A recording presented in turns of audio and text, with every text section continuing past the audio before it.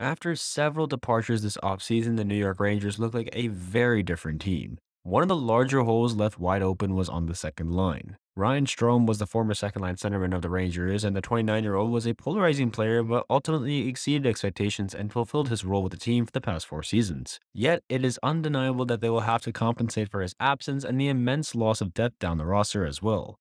In order to do so, the Blue Shirts brought in Vincent Trocheck from the Carolina Hurricanes during the free agency period.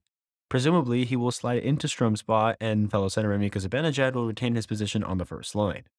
They also lost the services of Andrew Kopp, who could have competed for a center position as well.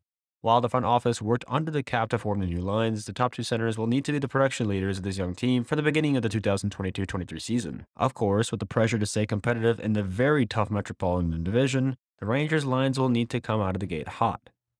This team has some very big shoes to fill, which is pretty much their own.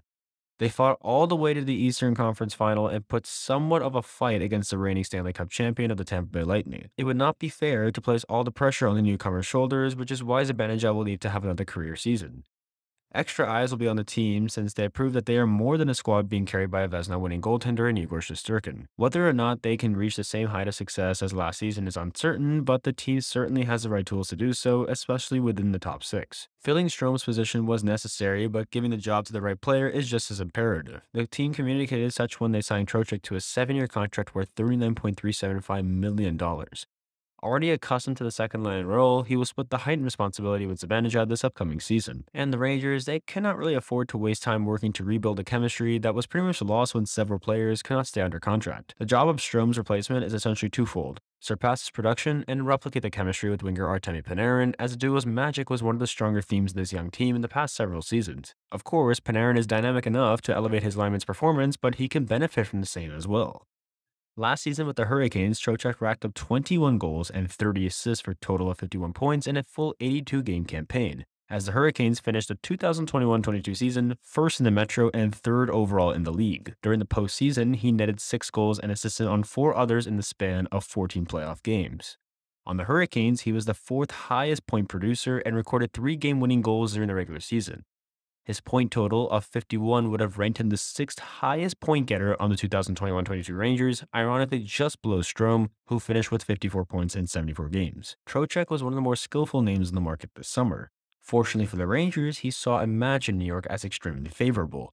Since the Blue Shirts did not have the easiest cap situation to work with, his preferences to come to New York made contract talks very easy, and while the front office had to keep an eye on the budget, this was all under control.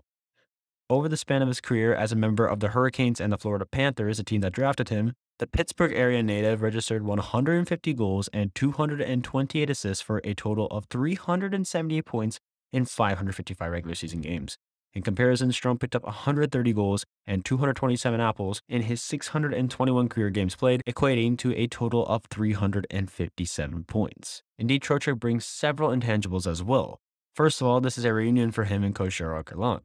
"He's one of my favorite coaches that I've ever had," said the forward. The fit between the team and the player arrives at a perfect time as Gallant gained more playoff experience after the Rangers' run as well. Trocheck will need to provide a noticeable push not only to make the playoffs, but to help keep the team's postseason streak alive. Secondly, the Rangers added to their grit with this signing. Though on the smaller side, Trocheck brings an irritating edge to his game, a quality not well developed in Strome's repertoire. The team lost a lot of speed and toughness amongst their departures, but the new center will provide a bite the Rangers did not have in the past season. Trocheck is also known for his forechecking, which is a work-in-progress area for the young club.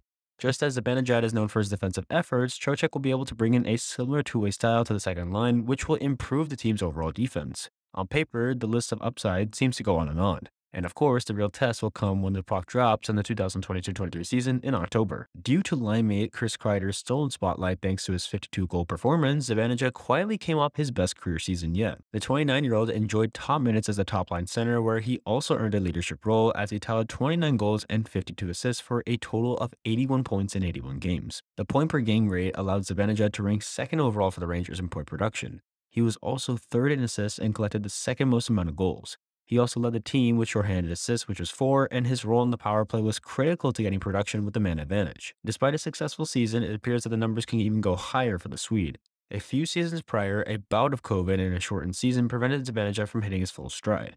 In the subsequent seasons, another level of his game was uncovered, which made him a massive asset to the club. Certainly, the Kreider-Zibanejad dynamic helped both reach personal records. The same can hopefully be the case in the second line. Even though Panarin had led the team with 96 points, there is an untapped level he could reach with Trocheck as a center. In retrospect, the team was only a few upgrades away from a different outcome against the Lightning, and the Trocheck addition should be